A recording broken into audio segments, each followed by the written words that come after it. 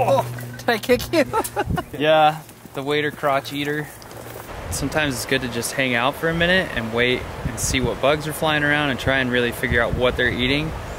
So when you do go and cast to them, you hopefully have the right fly on or pretty close to the right one and you don't spook them right away.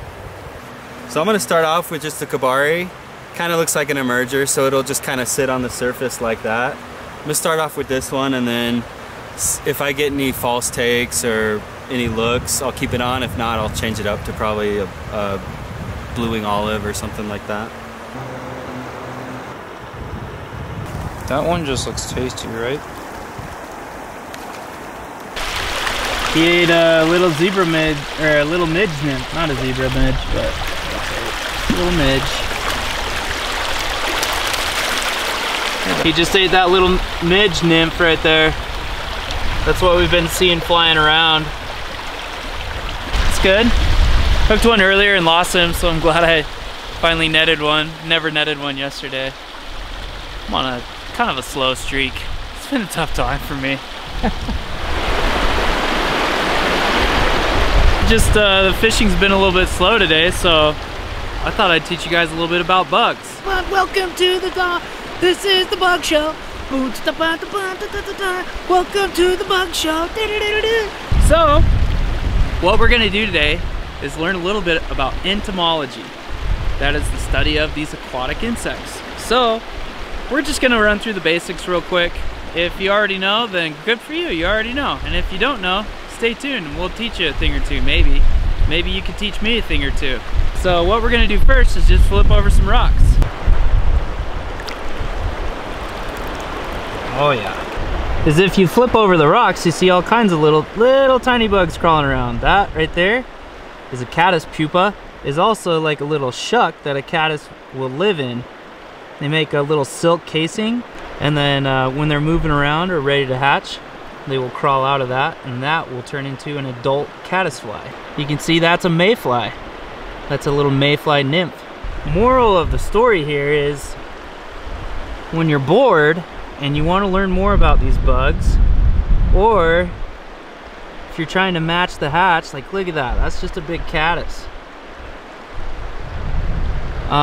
You can roll over these rocks and see about the size, the color, what's moving around under the water. And you've got a few different kinds of bugs, like you've got the caddis in its pupa stage here. It's a little mayfly in the nymph stage. And then there's also some really small midges that are crawling around on this rock too. But you've got a few different kinds of aquatic insects here.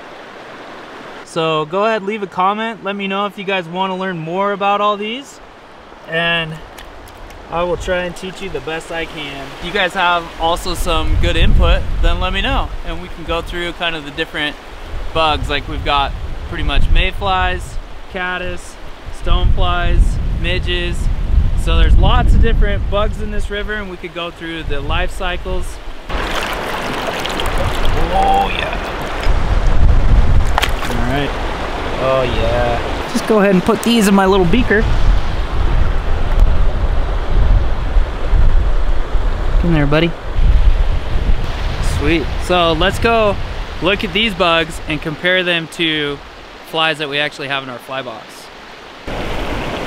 So now I've got a few flies here. I'm gonna dump out these nymphs and we can kind of see how they match up. So that wormy looking thing, that's our caddis pupa. And if you take this next to it, it looks somewhat similar. That's a brassy is what they call that nymph. Or this one's called a trout candy. We sell these on our website. And that one will work pretty well. Sometimes they're kind of green in color. This one's a little bit more brown or tan. And then these,